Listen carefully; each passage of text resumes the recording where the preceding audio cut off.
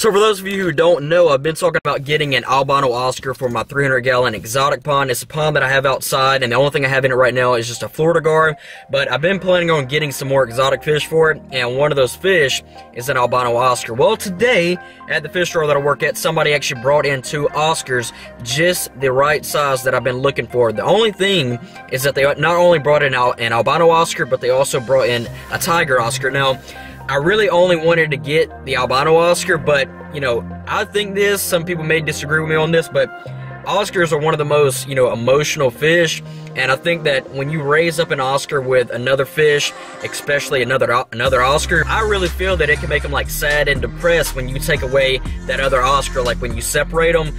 So I just went ahead and got both of the Oscars today. I was like, what the heck, why not? And don't get me wrong, they were really, really nice size Oscars. Now, I didn't want to get a really, really big Oscar, and I also didn't want to get a really small Oscar either. I wanted to get an Oscar that was kind of in between, one around 6, 7, 8 inches or so, and both of these Oscars are like perfect size. So here's the tiger Oscar right here.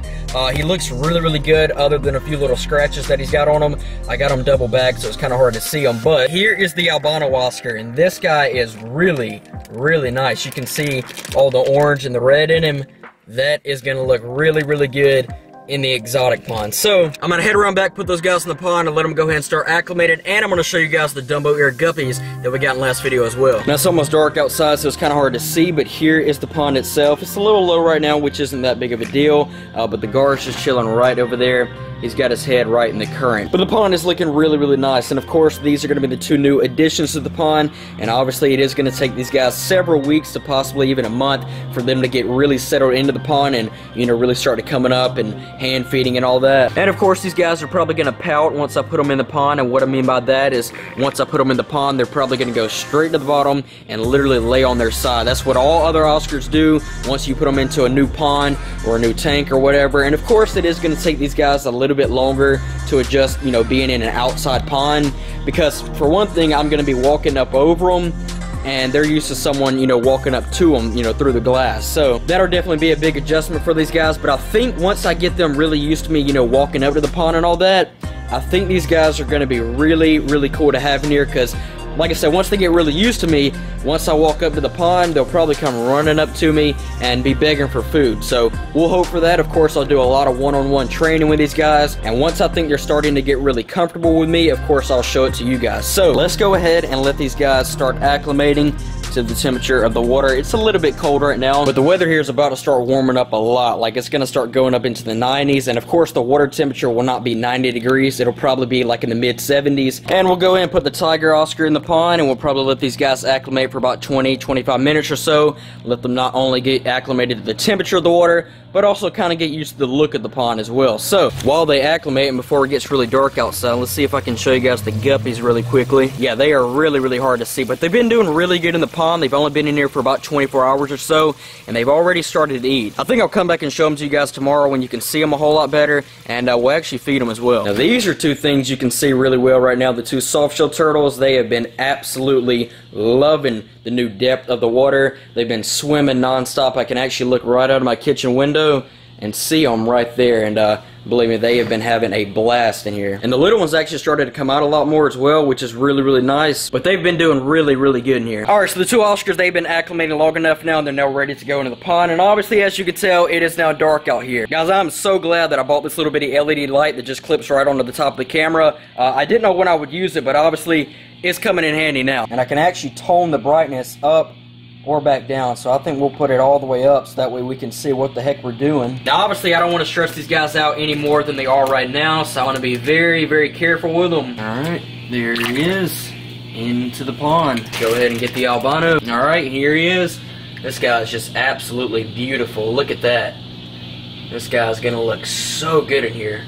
Check that out. Gar and the albino Oscar are meeting face to face right now. He knows that he is way too big for him to eat, but there's a good look at that guy. He is really, really growing a lot. And I called it. Look, the tiger Oscar, he went over there and he's laying down on his side right now. And I'm sure the albino will probably do that here pretty soon. So what I'm going to do, since it is nighttime and we just put these guys in the tank, I'm going to shut this light off, let these guys settle in overnight. It's probably a good thing that it is nighttime because light really stresses out fish a lot more. So we'll come back in the morning and see how these guys are doing then.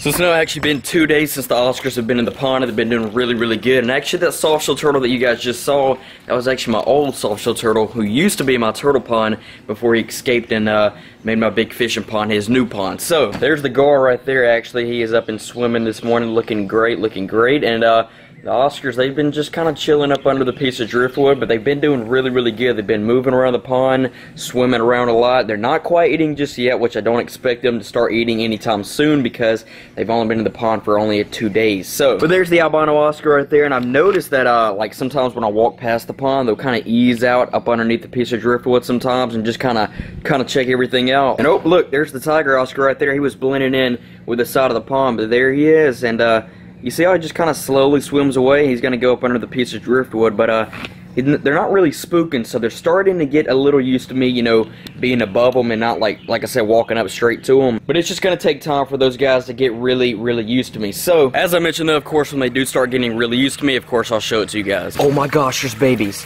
No freaking way. These guppies have only been in this pond for like 3 days, and there's already babies in here. Are you freaking serious? So that just means that one of the females was already pregnant, but I swore that none of them were. That's so crazy. There's like 5 or 6 babies right there on the other side of the bamboo. That is so freaking crazy. Oh my goodness. Well, anyways, the guppies are all doing great. There's one of the males right there, and they are looking really, really good. Guys, that is so crazy. I swear I just saw that as soon as I looked at the pond. That was the first thing that I just saw were the new babies. Oh my goodness. That is so crazy. We have already got babies in the guppy pond. And it's crazy because I said it would probably take like 2 or 3 weeks or even like a month for those guys to start having babies, but 3 days later, already having babies in the pond. But I hope you guys did enjoy this video, and if you did, please be sure to give it a like and hit that subscribe button, and please drop a comment below. Let me know what you guys think about the 2 new albino and tiger Oscars that we got for the exotic pond. And also, going forward for that pond, we're going to add a few more exotics, not too many. I'm probably going to add a peacock bass and a marble acara catfish and maybe one other big South American exotic cichlid, and that'll pretty much be it for that pond. I wanted to be really simple. I don't want to overstock it. I just wanted to look really, really nice and have some really, really cool fish in there. So, thank you guys for watching, and I will catch all of you guys in the next video. Peace.